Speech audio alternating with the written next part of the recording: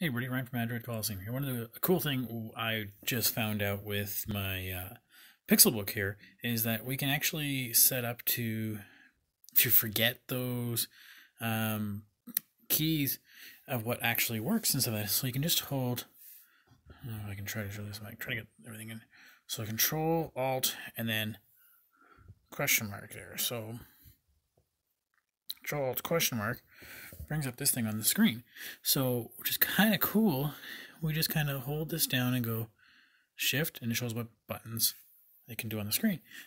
Control shows you what they do. So, tabs or screenshots, copy paste, etc. Alt shows you again what these will do. This one does something, yeah. So this is the search button, and there's your F4 functions.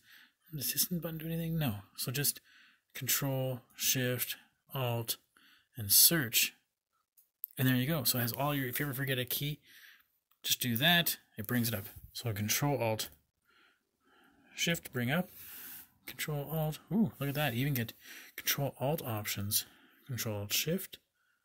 Ooh, there's some new functions there. So there's Control, Shift, Alt, Shift. Lots of neat little key, and I just love using shortcuts, keyboard, shortcuts to be able to make things a lot easier. So really cool, easy way to do it. Okay, thanks.